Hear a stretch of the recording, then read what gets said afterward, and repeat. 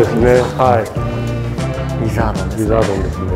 すごい大きさですね。やっぱここまでのものって今までもなかなかなかったですね。そうですね。今回ポケモンのダニエル・アーシャムのコラボレーション作品として、ブロンズは別にして、こういういわゆるダニエルの作品の石膏ベースの作品としては最大サイズですね。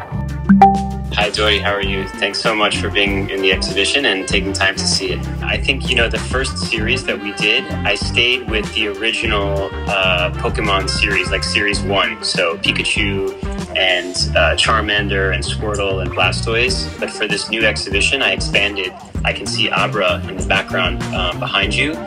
And we kind of broadened the view of them. It was also part of the experience in working with the animation team. Thank you so much. Bye.